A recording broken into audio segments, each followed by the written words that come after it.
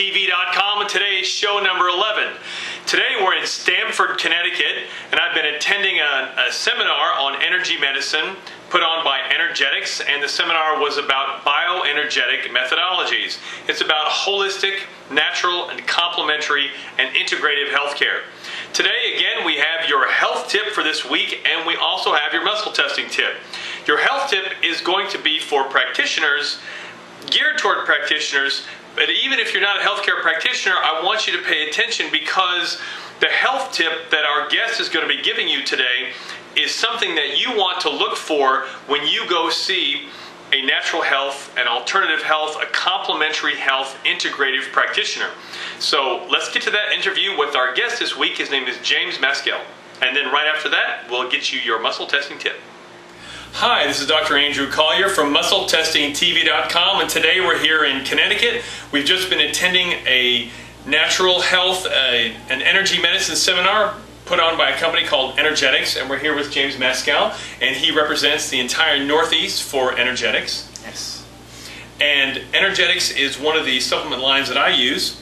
And one of the reasons that I like this company is because it's about energy medicine, and they utilize muscle testing and kinesiology as part of their assessment and treatment protocols for practitioners who take their seminars. And James has been very helpful. Yeah, well, you know, as the name suggests, Energetics is a company that works with practitioners in this field. And one thing that we think it's very important to emphasize is the individuality, and really working with people on an individual basis. So, you know, with the ability to muscle test, you're able to take a person with whatever symptoms they come in and start to get more of an idea of what the causative factors might be.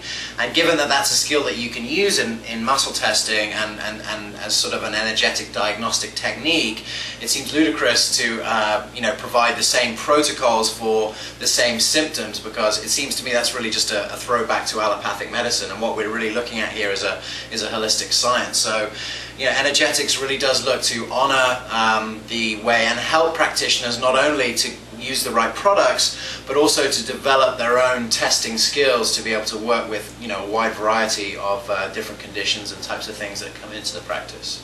And that's one of the reasons that I really have enjoyed working with James and this company, is because many times in the past I've been to seminars and trainings where they will say, well, this is the protocol for this condition, and this is what you do, and this is what works. And then you'll go to another seminar and they'll say, well, this is the protocol that you use for this condition, and this is what works.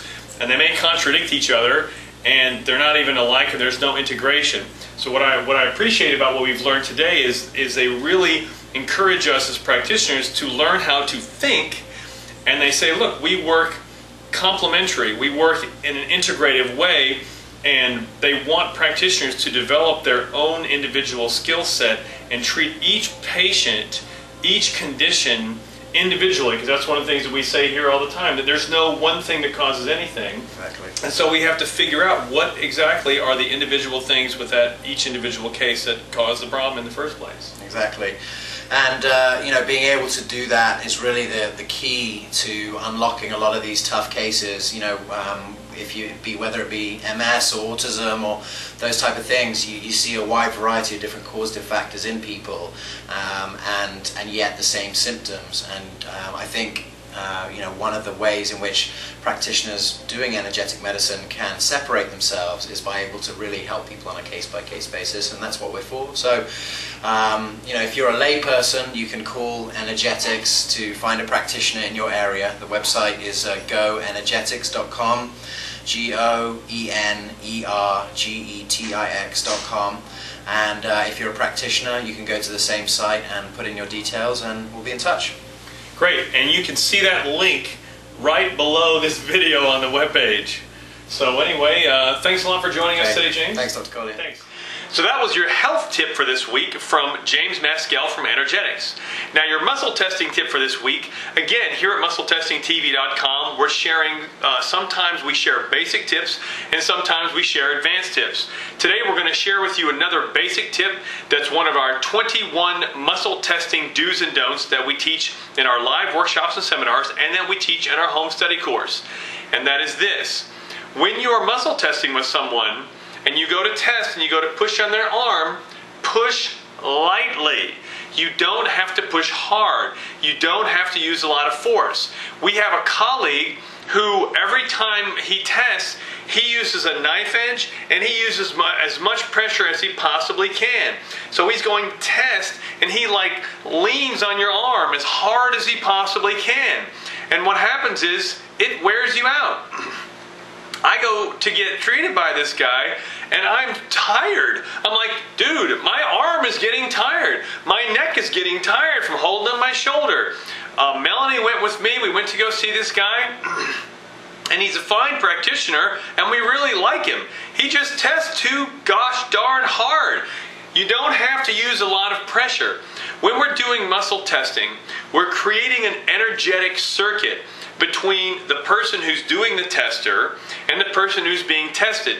We're creating an electrical circuit, and we're using a muscle, it could be any muscle in the body, to act as a circuit breaker or an indicator. So this is a type of energy medicine, but it's a subtle test. And so it's really not necessary to use a lot of force and a lot of pressure. Also, as you get better at testing, you're going to want to have a lot of fun testing stuff in your life. In our basic course and in our live workshops and seminars, we show you over 27 different areas of your life you can start testing. And then at the advanced level, you get to start asking questions and you're doing truth testing, and if you're a practitioner, you're checking supplements and dosages and treatment protocols and all kinds of cool stuff. So what happens is you're going to be using this more and more throughout the day, or when you're doing testing, you're going to have longer testing periods. And if you push really hard, then the person doing the testing gets tired. You know, you're going to get tired. You're going to get tired from cranking on somebody's arm or leg or whatever muscle you're using. And the person being tested, they're going to get tired too. They're going to be like, you know, if they didn't have a problem, you certainly could cause one. And if they did have a problem or a pre-existing condition, you can aggravate it and make it worse. So anyway, that's your muscle testing tip for this week. Don't push so hard. Push lightly. You want to feel for that muscle to lock in. And that's really all you need. Ask the person to meet your resistance. If you're pushing, if you feel like you have to keep pushing harder, actually you get 2 tips this week. If you feel like you're having to keep pushing harder because they're like really resisting, when you're saying hold strong or resist and they're like, you know, really locking that arm in, tell them, ease up. You don't have to hold quite so hard. Just meet my resistance. And then when you push more lightly, they'll be like, oh, okay. And then they won't have to hold as strong. So that's your 2 muscle testing tips for this week. That's your health tip from James Maskell from Energetics. And remember our motto here at MuscleTestingTV.com. You are the source of your own happiness. I'm Dr. Andrew Collier from MuscleTestingTV.com. Thanks a lot, and we'll see you next time.